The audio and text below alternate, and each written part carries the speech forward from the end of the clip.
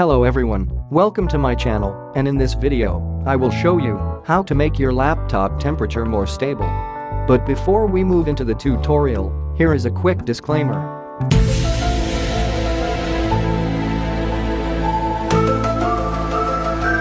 First, download and install the RYZEN Controller and Core Temp application.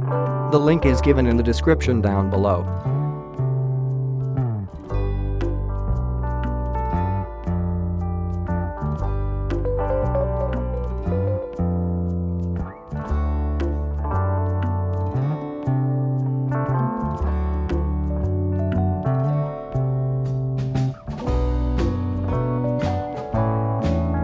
Use Core Temp application to monitor your CPU temperature.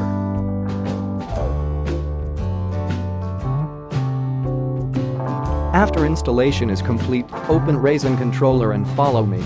Check temperature and enter your maximum desired temperature. Don't touch any other options if you don't know what you are doing.